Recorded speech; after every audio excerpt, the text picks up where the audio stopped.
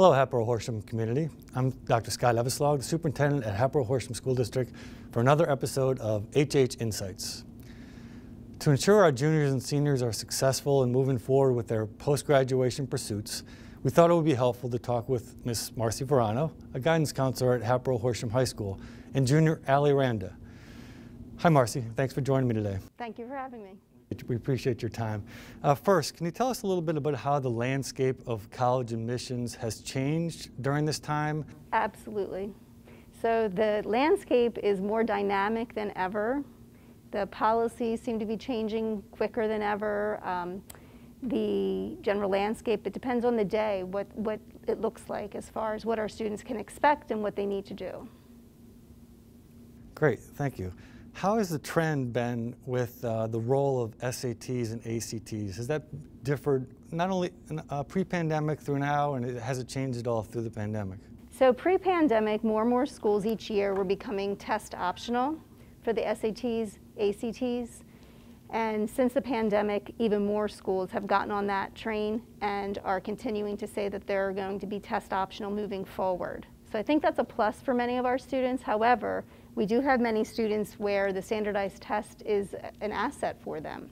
So it really depends on each student how they can look at that change, but it's something that's just another option for our students in the whole big picture. And how do you recommend students prepare for the SAT or the ACT? So I think the very best way for a student to prepare is to do really well in their classes here at school, to read as much as they can, to follow the lead on their teachers in all academic areas, because that's the best preparation for the SAT is your regular schooling. And then beyond that, there are SAT prep courses, there are free online sources, and guidance counselors can direct students where they are. We also have the students taking the PSAT as a preliminary test for that here at school. So those are all things you can do to prepare, but the number one thing to do is read and to pay close attention in all your classes. The college process is such a large process. It can be overwhelming for families, and I know that, having gone through that with my own kids. What should students consider when they're discovering what colleges would be a good fit for them? Okay, so the very first thing I feel is most important is conversations at home. You need to be on the same page as a family on, what's a realistic plan for each child. And then the school, we're your partner in that, and the guidance counselor can meet you wherever you are in that planning process. So we here like to start that conversation in 9th grade. And then every year when you're choosing courses for the following year, we like to talk about what your goals are post-secondary, what your career aspirations are. And if college is something that can help you achieve your dreams, and that's when that college conversation comes in. So that's our main goal, is for students to have a post-secondary plan that is appropriate and aligns with what the family is also supporting. And then we can talk about college as one of those steps if that's what's necessary. There's a lot of uncertainty through this process. What about students who are not sure what they want to study, where they want to go to college, or if they want to go to college? What tips do you have for students in that boat? So my first tip would make an appointment with your guidance counselor. That is exactly what we are here for, and that's what we really enjoy doing, is helping our students kind of make sense and make a plan for themselves. We'll be in the process of course selection this week and throughout the month of March, and that is at the heart of every conversation, is let's try and help you figure out where you want to be, and we'll help you get there no matter what that goal is.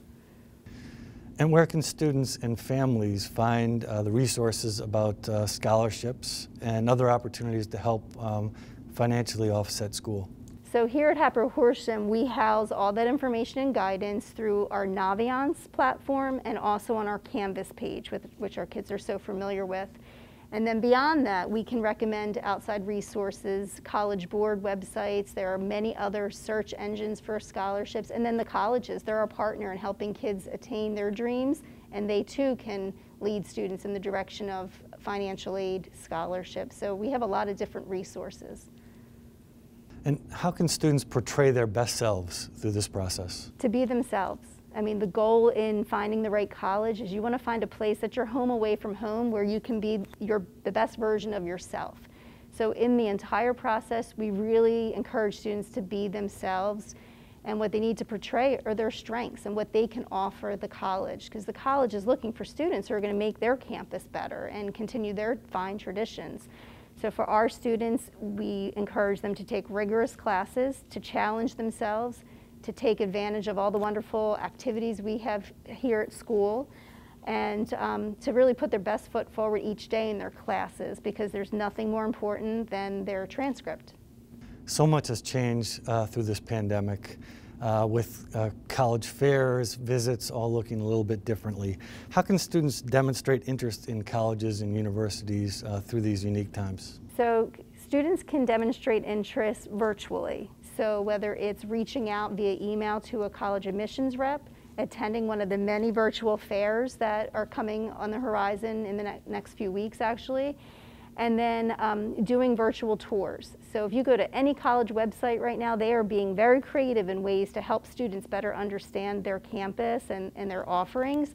So to be active online in that way is really beneficial and very important. And then colleges are reaching out via email more than ever. So reading those emails, responding to those emails and offers, and all of those virtual opportunities. There are a lot of college campuses that are opening up in-person tours. So if that's something that you and your family are comfortable with, and that's something you can take advantage of as well.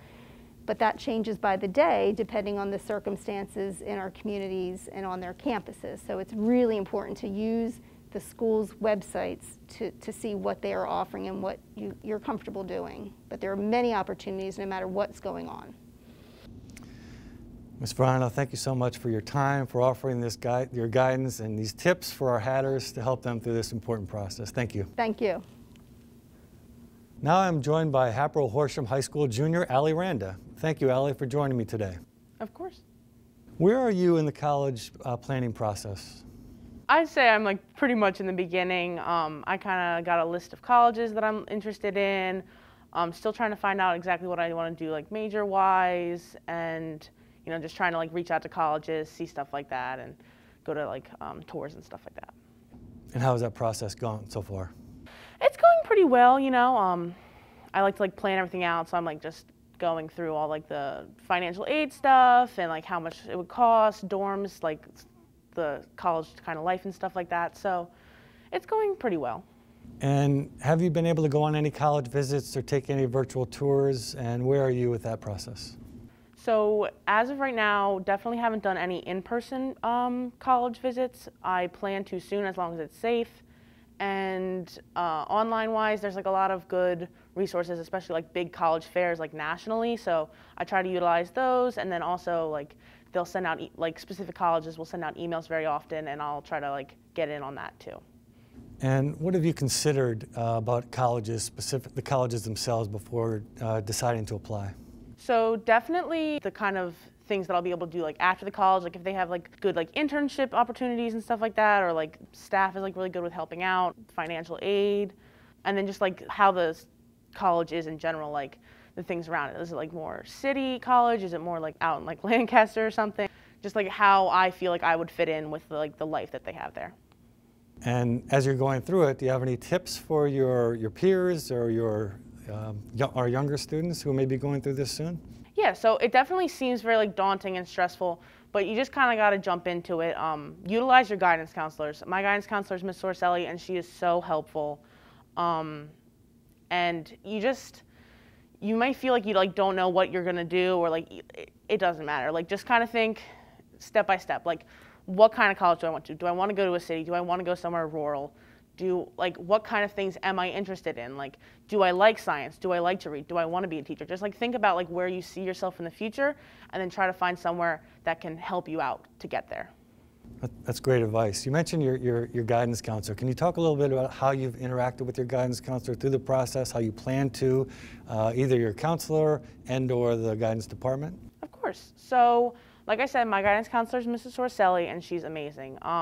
I reached out to her about a month ago, and I was like, should I take an SAT? Like, what should I do? Like, where should I be in the college search right now? And she's just like, let me set up a meeting, we'll talk to each other, we'll like kind of hash some things out. And so we set one up, and she was amazing. She was just helped me figure out like what kind of college I wanted to go to, what kind of things I was looking towards, and then like what colleges were contacting me. She helped me like weed out the ones that I should be looking at or which ones weren't really worth it. And she helped me like kind of block things out. She's like, in about a month or two, we'll get together again. We'll look at like where you teacher recommendation or just like different college visits or what we should do for your essay, for the essay, just like what topics we should cover. So she's definitely helping me like every step of the way, and it's been super helpful and really like decreased the stress levels. That's great, Allie. This was terrific advice. Thank you so much for taking the time to speak with me today and share your insights with the community.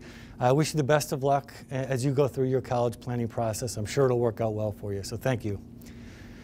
For any students who need assistance in the college planning process, please schedule a visit with your guidance counselor, and they'll be happy to help you through this process. We know it's a big process, but they are there to help you, and they will guide you through it along the way. Thank you for joining me today. I'm Dr. Scott Eveslog, Superintendent of Schools for the Hatboro-Horsham School District, and I was pleased to be here today to share these insights.